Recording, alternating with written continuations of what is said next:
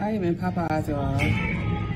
Look, Popeyes on warning counters, they got roaches, y'all. It's a video that could make even the toughest of stomachs turn. All these are DoorDashes.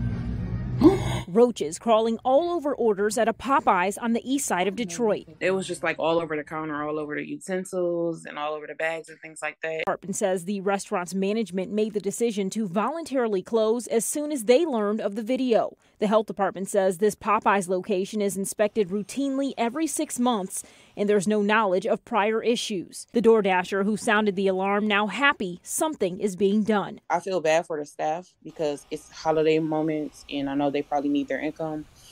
But at the same time, I don't want them working in those conditions because that's awful.